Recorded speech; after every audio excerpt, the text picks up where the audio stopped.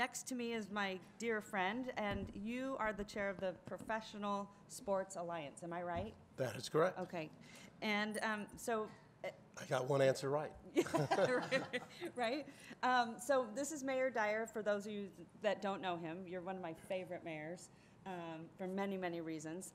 But so I want you to tell everyone a little bit about esports and why you're into it, and kind of give us, background on what you're doing. So, by the way, I walked in and Hillary said, you're introducing the esports panel. I said, okay, that's fantastic. So we all enjoy watching professional sports or watching a live game. We enjoy watching it on television, and the next iteration is esports. And everybody in here, every mayor knows a little bit about it, but you don't even know what you don't know about it, save maybe the mayor of Arlington knows as much about it as anybody. But esports is an industry that is just the last several years just blossomed, and it's unbelievable the amount of people that are participating, that are playing against each other. There's schools that now give scholarships to people that are learning, going to be on their teams.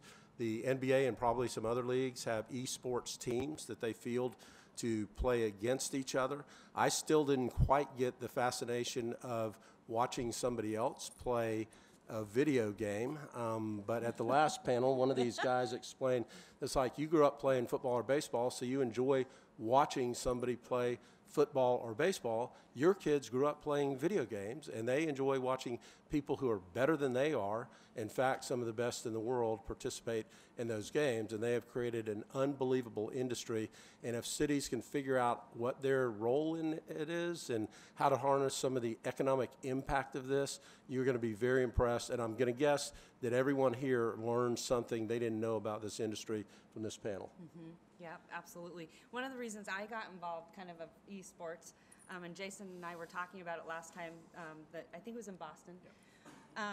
And I'm sure many of you mayors have this issue, or some of you know what I'm talking about. If you have facilities that are probably very outdated in your city, and you're kind of trying to figure out how to revitalize them, reinvent yourself, things like that. And Reno certainly has a few of them, so it really started to get me thinking, and then I started to do a lot of research. It really, really is impressive, and this is the wave of the future. And if you're a mayor, you know how important it is to be relevant and to know. There's so many different facets, too, to esports, which is going to be fascinating. So I really want to turn it over to the experts. I'm going to let you handle it, Nate. I want you, you got to roll some eyes at me, but I would love for you to introduce each one of your friends that are here. And you guys are like you guys are like the cool kids. The mayors probably don't know that, but you really are. So it's exciting to have you guys here. So take it away, Nate. We've come full circle from being stuffed in our lockers. Yeah. Speak for yourself. Brendan had a height advantage. I didn't. Hi, everybody. I'm Nathan Lindberg. I'm the Senior Director on Global Sponsorships at Twitch. Twitch.tv is an Amazon subsidiary.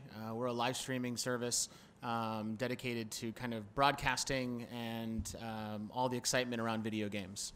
So that's me. I'll let Brandon and Jason introduce themselves as well. Hi. I'm Brandon Snow. I'm the Senior Vice President and Chief Revenue Officer for Activision Blizzard's eSport division. We're about 2 years old. I had the last 11 years of my career at the NBA, National Basketball Association, where I was overseeing and monetizing the NBA's relationship with brands all around the world, and made the transition to esports about a year ago. And I'll talk more about that a little bit later about what I do. But I'm based in New York, but we're headquartered in California, and we are a video game manufacturer. We make video games. Great. My name is Jason Wu. I'm the General Manager and Chief Strategy Officer for Next Generation Esports. We are a white label production company that supports folks like Brandon and Activision Blizzard, as well as Nathan and Twitch, IP holders, to create in-studio digital assets that we're going to see in a second, as well as live events. I got into the space about 2.5 years ago, started a company with a bunch of friends. Before that, I was in banking, did about 12 years in M&A, so pretty close to what I'm doing now. You'd be shocked at the amount of bankers that are now in esports too, by the way. Banking's not that fun. Lots. Can we get the screen changed? Is that... Sorry. We're going to have an awkward silence here. Just a quick show of hands. Who here is familiar with Twitch? Okay, that's more than I expected. More than 5. Who here has watched something on Twitch? Okay. Who here has a larger phone bill because of Twitch? Yeah, okay. That one usually gets a lot more hand raises. Okay, so I'm going to talk quickly about Twitch and then kind of get into esports and then talk with our panelists and our experts about kind of how mayors can get involved and how we can kind of connect on the platform. I think there's 2 things to take away from the meeting today. I think one, obviously, is the economic impact that esports can have and the ability to harness it as a way to connect with your constituents. As well, Twitch can be a platform where you can utilize to connect with a younger constituent. And some of your colleagues in Congress have been in the news recently about that. But first and foremost, we're going to talk about attention. Based on this chart, I think most of you have stopped listening to me by now. But it's a tough space that we're in, right? We're in the attention business. Everybody's in the attention business, whether you're selling something, a service, a good, whatever it is. It's hard to get people's attention. And that is something that is always a challenge and continues to be a challenge. And when I look back at my life as a young kid versus where my daughter is now, it's no surprise she wants to update her Spotify playlist at the dinner table. She needs to multitask, right? Her time is valuable. And really what we're seeing is that video games are winning that battle for monopolizing people's time. And if you look at the entire Star Wars franchise, it was sold to Disney a little while ago for about $4 billion. And a year later, our friends at Activision Blizzard paid $5.4 billion, I believe it was, for Candy Crush. So entire Star Wars ecosystem, Candy Crush, right? And Candy Crush is a more valuable IP. Why? Because I talked to 22-year-olds who spend $1,000 a month playing that game, which is great for them. So what we're really talking about here is that monopolization of time. And for those of you unfamiliar with Twitch, I have a video that will probably confuse you more than help you, but we'll go down the road and try it. What is Twitch? A gaming playground? The world's biggest chat room? Awesomeness? Quirkiness? Spontaneousness? Oh my God, it's happening! You're on the right track. Yeah, boys! We are multiplayer entertainment. Created in the moment, We'll have fun! of the I'm moment, your biggest fan. I'm like blushing. by everyone in that moment. Yo, we got it! Finally! From the pro streamers Hello, everyone, and welcome to Breakout. to the up-and-comers. Our first subscriber! Yo, just a fridge with a subscription. From the fans in chat Yo, do you come here often? Everybody here, yeah, you're here for to it. the lurkers in their lurky places. You could literally lurk in any stream, and you choose to lurk here, thank you. It's everything we're into. The games, the throwbacks, the gaming throwbacks, the favorite episodes, and the limited editions. Mom, get the camera! Sometimes we like things for no reason, and we like it that way. He's not even looking at me! We use outside voices for inside jokes. We put skill points into sarcasm. We bless RNG on your last life, and we Bible thump when your life changes forever. I got partner, dude. No! We got partner! We did it! Yes! Here we go. Twitch is all of that, and all of us. Twitch, I love you! Joining forces. Forming something we don't just watch together, we make together. Here we go.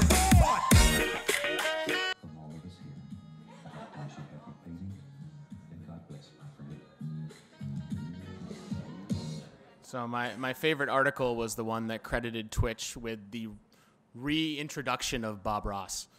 We did a marathon of every episode of The Joy of Painting ever, had over 130,000 people watching concurrently, and it was really fun.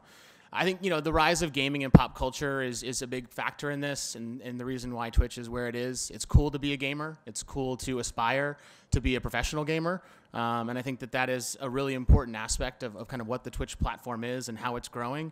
and it's accessible entertainment. The whole reason why Amazon paid close to $1 billion for our platform was because we had live video next to live chat, which if I could go back in time, that seems like a really good idea that I could have come up with a long time ago. You made a lot of money. But that's really what millennials want. They expect a two-way conversation between the content that they're watching and the people that are making that content. And that's really important to understand as folks looking to connect with this constituent, is that the reason that esports is so widely enjoyed now is mainly because of the fact that it's perfectly set up for a digital platform. You're talking about people all over the world who play the exact same game with the exact same rules that can watch it now live. And if you've never had the chance to watch StarCraft 2 at 3 o'clock in the morning from a live broadcast in Korea, you really haven't lived yet. So I highly recommend that. And actually, one of the really big moments that we had on Sunday was the freshman congresswoman from Brooklyn, New York, actually jumped on a Twitch stream and helped raise over $350,000 for charity. And she talked about her positions and opportunities. And Twitch is becoming a place where if you want to connect with young constituents, it's a great avenue to do that. You don't have to be great at video games. Most people who stream on Twitch aren't. So it is an opportunity, I think, for a lot of folks to look at as a destination platform. Talking about the audience really quickly to give you guys a sense of who gamers and who esports fans are. Let's start with who they're not. Right? This is a stereotype that we deal with a lot, the fat recluse in their parents' basement. We are successfully past that. When it comes to gamers, they're physically fit. Sitting in a chair, playing at a high level requires just as much physical fitness as it does mental fitness. They're female. We're seeing women growing at a really fast rate, and there are tremendous opportunities to support women as they grow. Esports is also the most inclusive sport in the world. The runner-up MVP vote getter for the Overwatch League last year, her team went 0-32, but she finished second in the overall MVP voting, which was amazing. And they're multicultural, which I think is really important. So as you look at gaming and esports, understanding that these things are different, I think is really important as we go forward. Last of the audience, 80% of the Twitch audience is under the age of 35. Most of them are between 18 and 34. They're a great group of people to connect with, and they do feel a little bit disenfranchised these days. So it's a great opportunity to jump into that ecosystem. So we talk about esports. First and foremost, don't call it e-gaming. That's the first way to get called out that you don't know what you're talking about. Once we get past that, I think everyone has a different definition of what esports is, and that's okay because everybody I think in this room has probably a different definition of what sports is. We have certain definitions at Twitch that we work off of: organized, competitive gaming, prize pools. Those things are pretty big hallmarks of what competitive esports looks like. And they're broadcasted on our platform. And these people are social. These people are trendsetters. And these people are super tech savvy and actually are fairly affluent.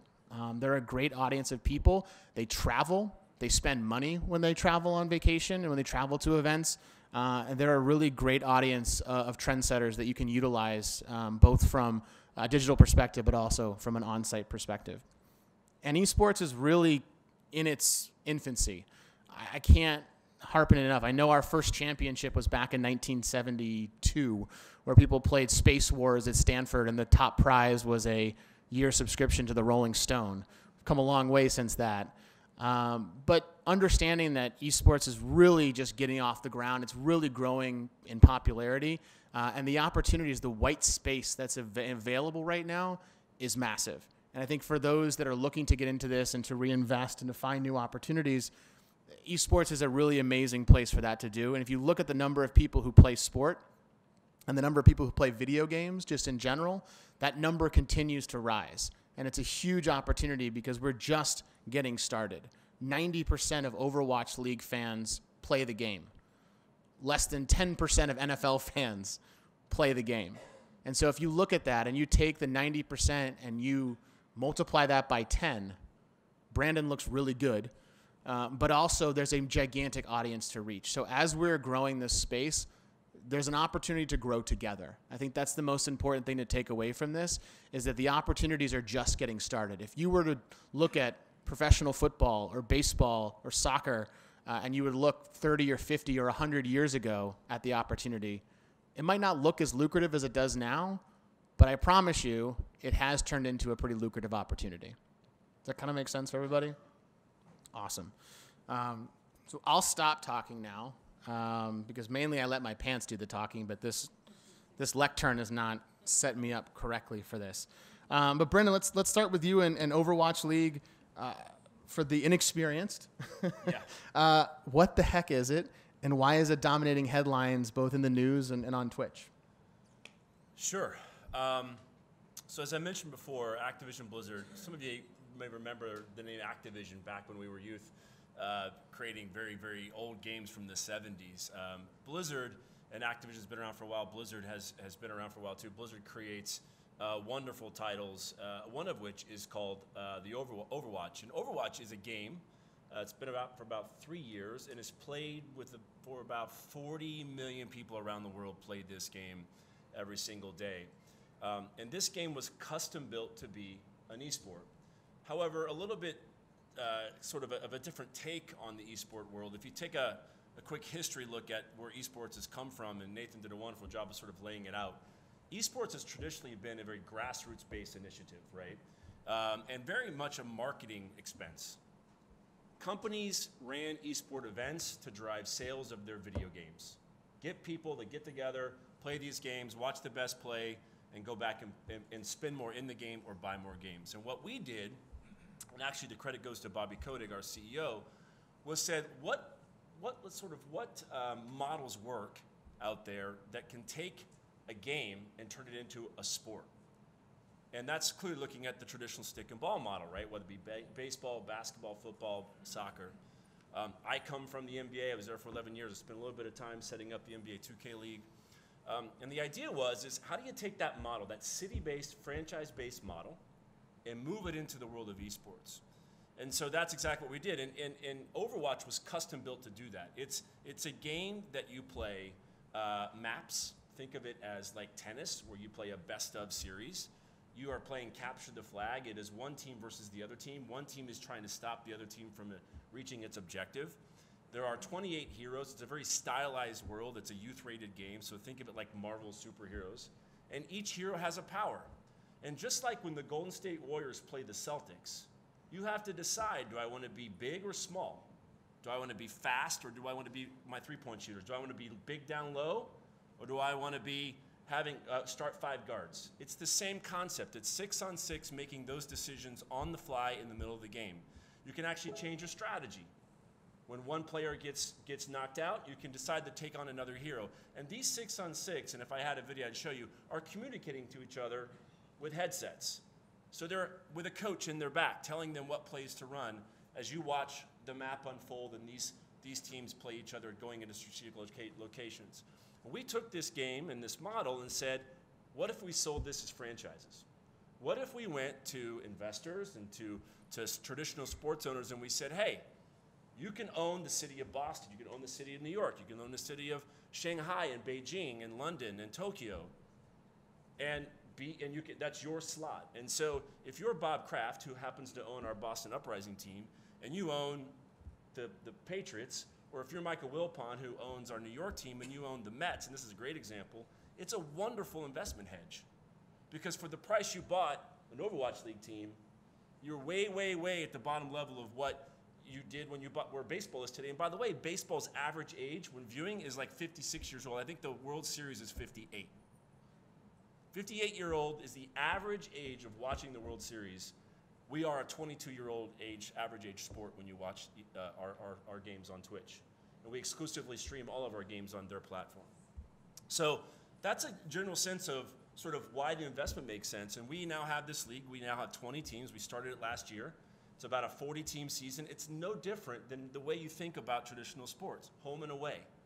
Right now, all of our teams are living in Los Angeles, playing in Blizzard Arena, but in 2020, we're looking to try to get all of our teams in their local facilities, in their local markets. So now Boston will play in New no different than when the Celtics play the Knicks. They will travel to each other, they'll play each other, it's a 2-hour match, and they'll go home. Or maybe they'll go on to the next city. And we think we'll get 5,000 to 6,000 people to come watch these home games based on the way that we're building these audiences in these markets and the viewership we currently have. We had our grand finals at the Barclays Center this past year. We sold 22,000 tickets in 2 weeks, sold it out for 2 straight days. And we'll be doing that again into our second season, which starts February 14th. We now have 20 teams, and it's a global league. So we have teams in Boston, New York, and now in Atlanta. We have one here in DC. We have 2 in Canada. We have 3 in Europe, 4 in China, and more to come up to 28 slots. And that model is the model we've chosen. It's not the only model in esports. It's the model we've chosen to go down and create a professional esport league as just one of many models that are out there in the world of sports. So that's sort of what Overwatch is, what Overwatch League is, and I can talk more about sort of how we think it's relevant to many of you in your cities as we go.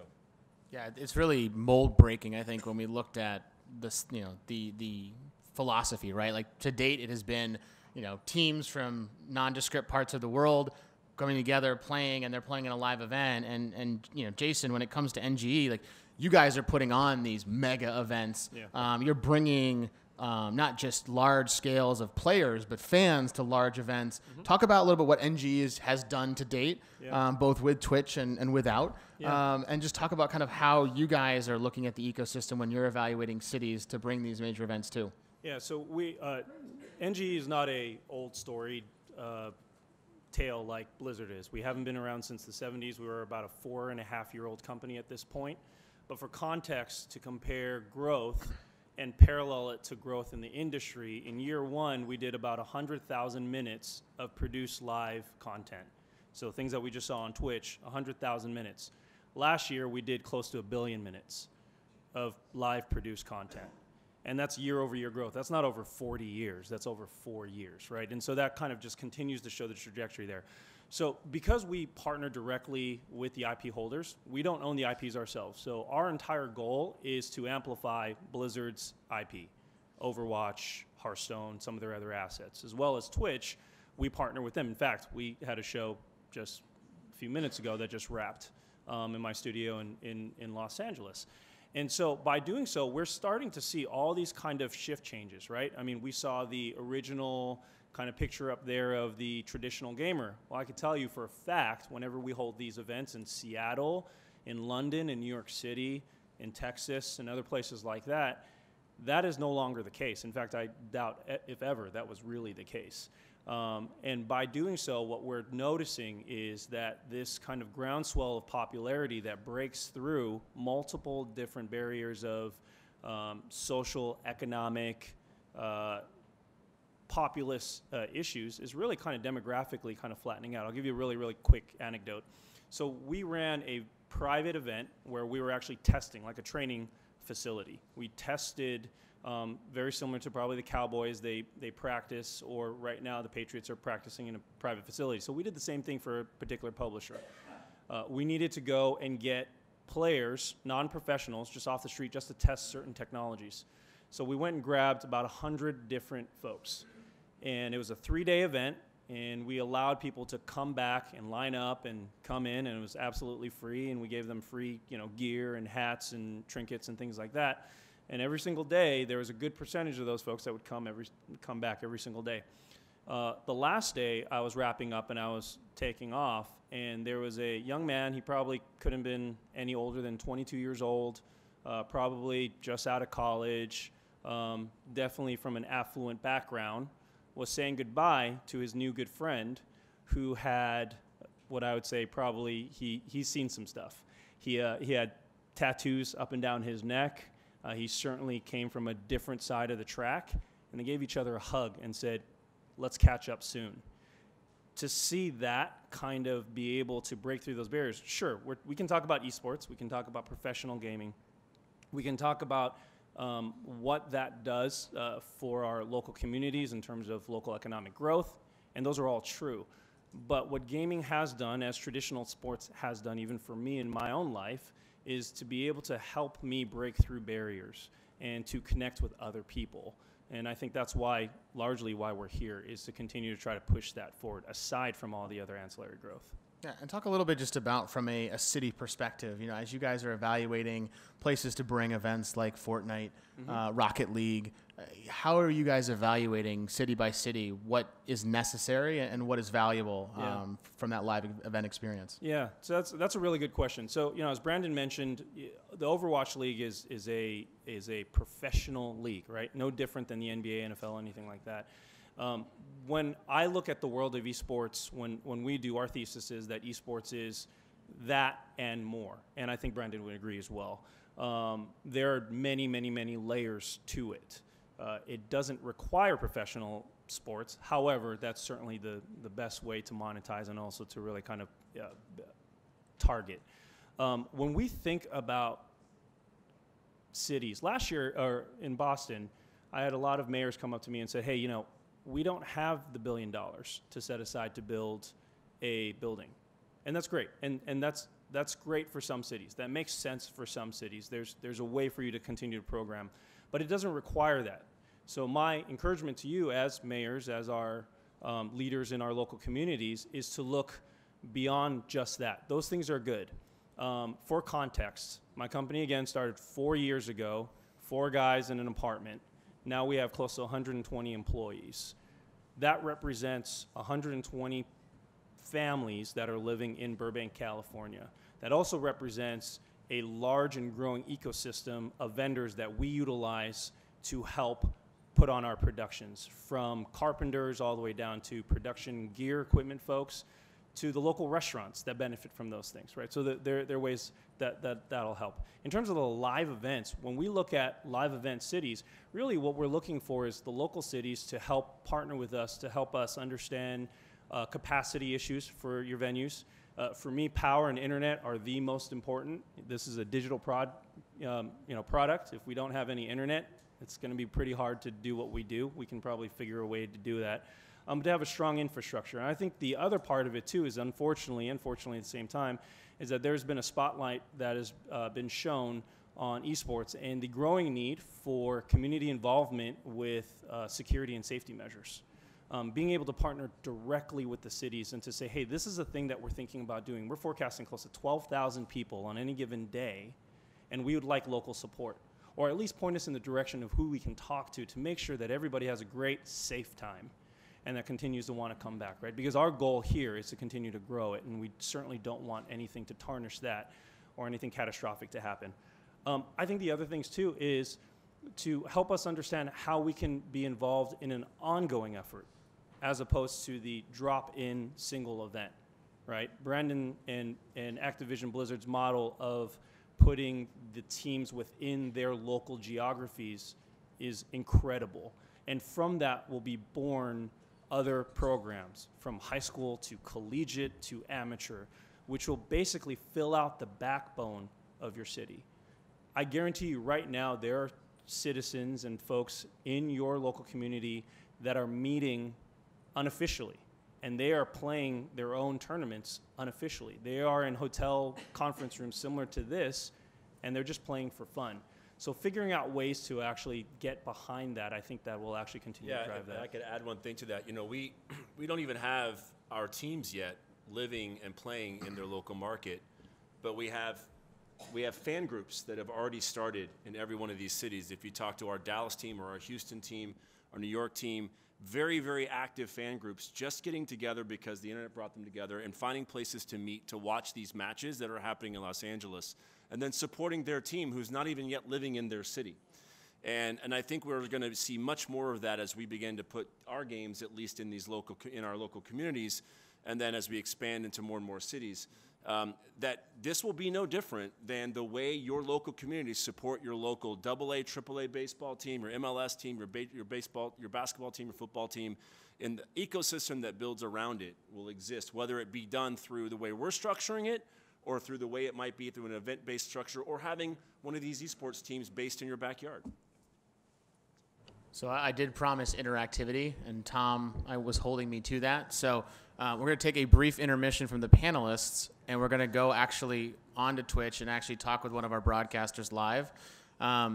Is there anyone that would like to ask a question of our broadcaster? Yes? Okay. You get to ask that question. What would you like to ask? Oh. That's a great question. So this is our friend Swifter. Racism is not tolerated here or anywhere on Twitch. There you go. He couldn't have been more tolerant. So Swifter is a streamer. He streams about 60 hours a week. Usually streams 8 to 12 hours a day, 5 to 6 days a week. Right now he's playing a game called Treasure Hunter Simulator, which I believe is just you digging up treasure around a game. So you'll see people talking in chat. And really when it comes to the revenue side, I'm going to actually financially support him right now. So we have a thing called bits, and bits are a digital good, not a currency. But I can. Someone else just gave him $18. There we go. So I'm going to give Swifter some digital goods called bits, and he's going to be able to then get a paycheck from those bits. There's a lot more to the monetization of Twitch, but I'll have him talk to us a little bit, because when you cheer bits to broadcasters, they actually respond to you. And I'll show you that right now as we kind of share with him some bits. Aren't you glad your bet didn't take? You bet on lose. That was a win. All right, so as you're watching, I just sent some bits. I wonder if I could afford the nice. So you'll notice on his stream, Nicer metal detector now.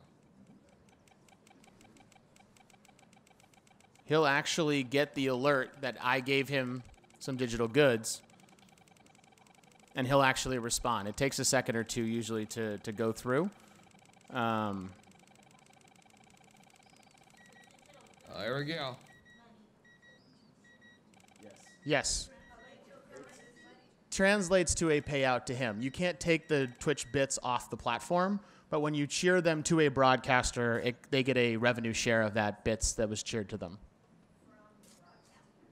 From Twitch. So you buy the bits from Twitch and you give them to the broadcasters, and then Twitch gives them the content there. Looks kind of nice. A medium-sized metal hook of some sorts. So all of your kids have credit cards. Yeah, make sure you review that is their, being charged monthly. as this happens. All right. Let's go back to the office and get a new quest.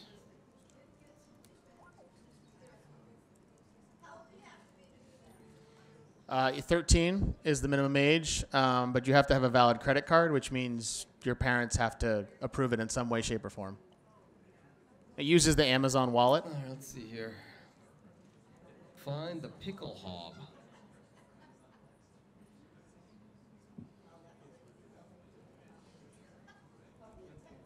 Gettysburg is a little expensive to get to. I mean, the best way to think about it while Nathan is pulling it up is, imagine LeBron James is about to shoot a 40-footer, and he hits the 40-footer in the middle of the playoffs. And then those of us who are watching the game decide, that was a great shot. So I'm going to press a button to say, great shot. That's essentially what this is. Mm-hmm. Correct. Yep. You're also showing, think of it also socially, you're also showing the other people who are watching him that you are cheering him on. So as you send a bit, the other, say, 100,000 people who are watching also see that you sent that bit, and so there's a bit of an ego play to it, right? Like you're cheering him on, and the other people are watching you cheering him on, and so people sort of want to cheer on their favorite streamers and cheer on as they watch them do things that they can't do themselves. So there's a community aspect to it.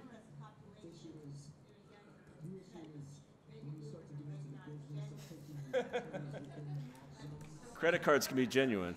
Yeah. But I think to that point, right? So that to that point, it is a different way of connectivity. The general thought process or stereotype is that gamers sit in their basement in the dark playing by themselves, and just by watching this for a few minutes, the right panel, the comment section, are people all over the world engaging with each other, engaging with the streamer. So it really is not an isolated activity. In fact, it's actually quite active. No. So as you can hear, he's actually talking back. We are showing them your stream. They're very interested Exactly. in learning about Twitch. Well, hello everybody, all the U.S. Conference of Mayors. Welcome to the stream. Thank you so much for joining us. Money Badger, do you need some help? Should I explain Twitch, or do you have it on your end? Money Badger stole your wrench. Yes, Rockets, you lost your wrench. So you can see the chats happening and the engagements happening, right, all in real time. And so I'm going to let him explain Twitch. Okay, sure. So Twitch is a live streaming platform that content creators, people that might be pros at a video game, or maybe just somebody who's passionate about a video game. Honestly, you don't even have to just play video games on this platform. People on this platform are able to stream. You know, people do in real life streams, also known as IRL streams, where they stream their day-to-day life. I've seen people who are bounty hunters like live stream their job, you know, their daily job. I've seen people do cooking streams. Basically, it's just a place where you can help build a community of like-minded individuals that enjoy a hobby. Does anyone want to ask him a question? That you might do. So, for instance, myself. Favorite football team? I guess I call myself a professional Madden player. More so into the teaching realm now, so I use my stream as a platform to help people get better at the game. People come into the chat, they ask questions, I give them give them answers in real time. Ask him what the biggest challenge is with the work. Greatest challenge for what? Doing this type of work. Yep. Finding time to sleep, I'm sure, is his answer. Support streamers, where the streamers can earn a little bit of revenue to, I think my game is frozen here, but streamers can earn a little bit of revenue to, you know, supplement their income. There's two different levels of, I guess, earning revenue. One is called partnership, which is the full model. Boy, he's really got this whole thing down. He didn't even know I was going to do this today. So Number of viewers consistently over a period of time, and then you're in partnership. And then there's the affiliate program, where it's kind of like a startup. He's got the whole for thing people that down. might want to get into streaming full time. Myself, I don't personally stream full correct. time. I stream probably You can set up a voice chat room if you want to, but that's not something that's required. It's just the conversation happens two-way. And also, you'll see people in chat are responding to me as well. So you can have a conversation with people in chat while the broadcaster is broadcasting as well. That is his own house, which he pays for with his money he makes from Twitch. I would say that the top esports athletes, you know, are making six figures pretty comfortably. Some of the top Twitch streamers are making anywhere from $4 to $8 million a year. So it's starting to be a lucrative profession. So when your kid says, I want to be a Twitch streamer, maybe. But remember, if they say they want to be an actor, right, there's a tier between working in a coffee shop and being Will Smith, right? So it's the same thing with our platform. Bears fan, so yeah, that's a pretty tough part of my stream as well.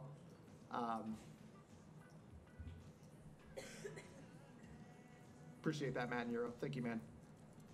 Fireflame song request. Yeah, so my subs basically, they pay $5 a month to be subbed to my Cool. channel. Anyway, that is the experience. I encourage you all, just twitch.tv, and check it out. I think it's a really fun place to go and kind of interact with brands and with broadcasters. Put my sales hat on there for a second.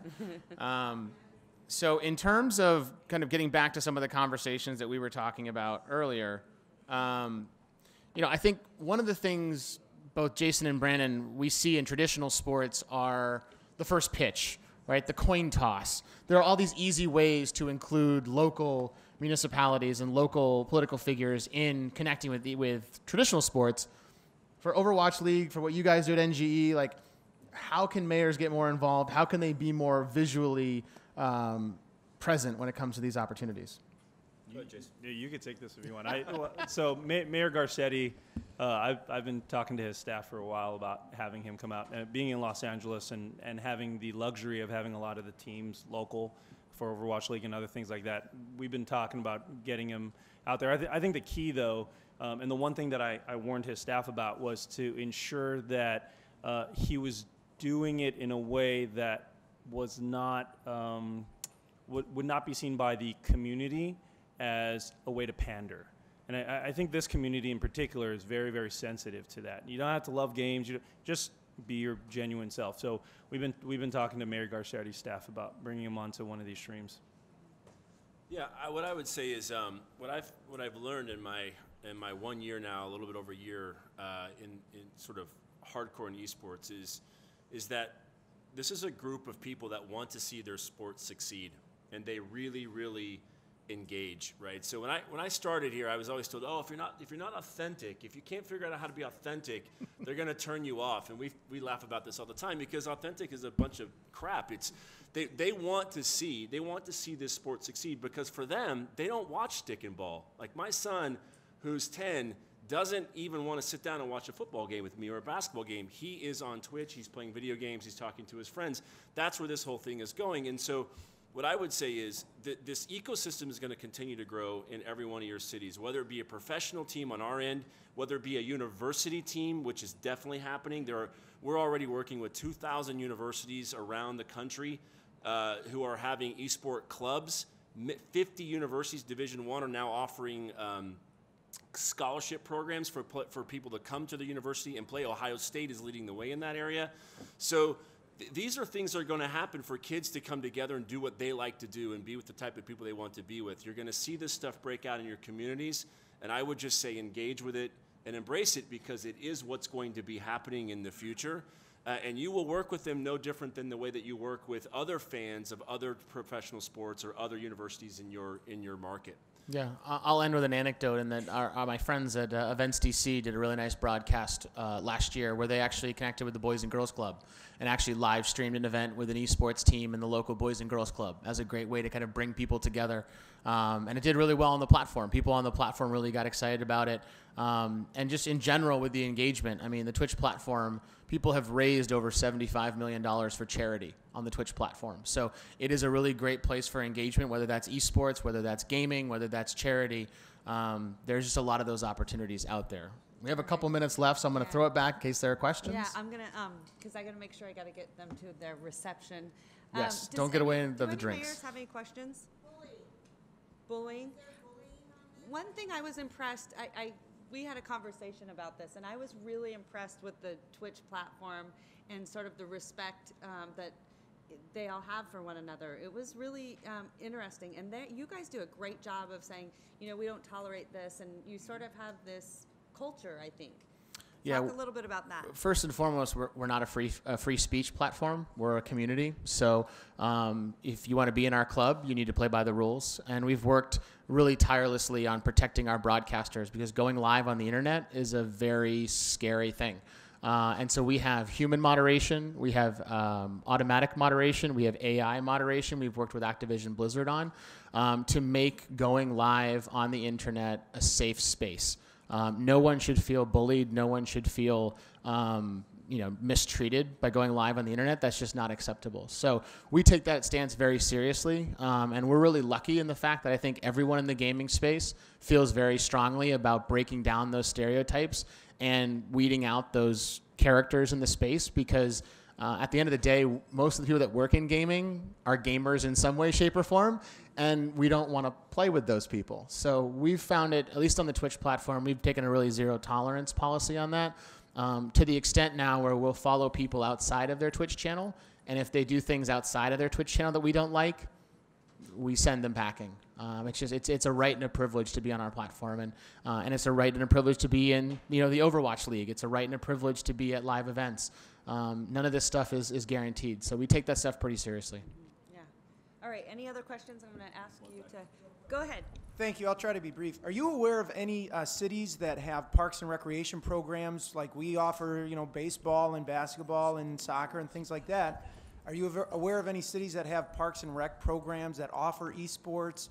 You talk about it being like a professional league where there's cities that have it. Well, in basketball, there's cities that have professional teams, colleges, universities, but there's also parks and rec, local teams. And so are you aware of any? And if not, or if there are, do you know what the infrastructure costs or what would a city need in order to offer something like that through its parks and rec program? It's a great question. Jason, you may have insight into it too. I would say that, we try to support the ecosystem. So just like we have a professional league, we need to find players. and players are happening all over the place. And so there are grassroots things happening all over the place that we monitor, because anytime in our world, anytime you want to play our game, you have to go onto our servers. So we know where these 40 million people are at any given time playing our game. And this is happening at a local level in many cases, very much grassroots and sort of put together. What we have developed, though, is a program to help those communities. And so we have a minor league system called Contenders. We have the next step down, which is TESPA, which helps our universities and high school level folks. And so I'm not aware of any sort of professional organization on our end or in the world that's sort of dealing with Parks and Rec, but it's a natural space to go to, because you don't need a lot of infrastructure to put on more grassroots-based programs, particularly for us if it's younger youth, let's say in the 13 to 16 range, who are just learning the game and learning how to play, because we want more and more people to play the game, because it's just like the game of basketball. If you bounce a basketball, you end up liking the game of basketball. It's no different with our game. If you play our game, you end up liking the sport. So that's a long-winded way of saying I can't directly answer your question other than say I love the idea and I love to dig into it more. Yeah, I will shout out a friend of mine, Josh Hafkin, has a company called Game Gym, and it's actually here in Bethesda. And he has it's a building space that he has dedicated to a place where kids can come and train, and there are coaches who are approved. And it's nothing fancy, it's nothing over the top, but it's a place where parents can send their kids to learn and play and compete and kind of grow in those spaces. And I think that is a good start. But a Parks and Recs program could very easily set up a similar looking style at a very inefficient cost. Mayor, I could add to that. Mayor Sheevy? Yeah. Go right ahead. Jeff Williams, Mayor of Arlington, Texas. Mayor, I think you're very perceptive. There is a tremendous demand that's out there. It's pretty phenomenal, and I'll give you an example. Of course, Nate mentioned the youth. I was at the opening of one of our businesses that was expanding. It's L3. They're a defense contractor. They have 500 software engineers. After we got through with the dedication of the building, all they wanted to talk about was esports. We have built an esports stadium in our community. Well, these guys wanted to they said, how far along are you in the Parks and Rec deal? Because we want to play Lockheed Martin. We want to play their engineers. We think it's a tremendous market there besides the youth market. And so our Parks and Recreation Department, which, by the way, won the gold medal championship, now this is their next step, is to move into this area, because the infrastructure you need for it is not much at all. But think about perhaps even some of your biggest places playing your championships there. Of course, in our city, they're all dying to play a intramural championship game in our esports stadium. But then there's something else about going into AT&T Stadium where the Cowboys play, and to see Overwatch on that screen that's 60 yards long and 70 feet tall. It gets pretty exciting. Even the Jonas Brothers were in there playing that. It's pretty phenomenal. But when you talk about the opportunity here for money, there you go. The amount of revenue that you generate from your intramural or for your sports leagues there. But the real truth of the matter, the opportunity here with being able to market to millennials and beyond from companies sponsoring these, and of course they could do the same thing. Think about your Little League Baseball and the name of companies on the back of that.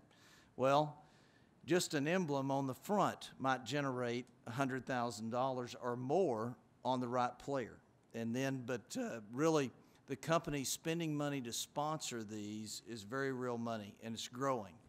And then when you think about the quality of Brandon Snow crossing over here from the NBA, you see that, and then look at the owners of these teams now, and that's what got our attention. Right now, you're seeing owner of the Boston Celtics on them, the Patriots. Jerry Jones in our community, the Cowboys bought one. Our Texas Rangers owners bought two, and Mark Cuban of the Dallas Mavericks bought one. But then, conversely, when they start buying into it, there's a lot of money and that is involved. But also think about the opportunity to attract young talent and keep young talent in your community, because this is such an important thing. So it just goes on, and we need to stop, don't we, Mayor? But anyway. A lot of advantages, Anyway. and we are at the beginning. But I thought it was fascinating what you've done and really seeing the vision for this. And, Jason talked about 12,000 people coming to your city. We're talking about that today. What about in 4 years? It could be, 50,000. So everyone needs to kind of realize this is a game changer in the space. I'm going to wrap it up because I know you guys are probably hungry, want to go to the reception. Are you guys going to be sticking around? Because I'd love for mayors to be able to ask you some questions. And then also, Tom McClyman was nice enough to get everyone some free swag and goodies from the different teams. So I want you guys to be able to pick those up on your way out. But thank you so much. I appreciate it, and have a great conference, everyone. Thank you.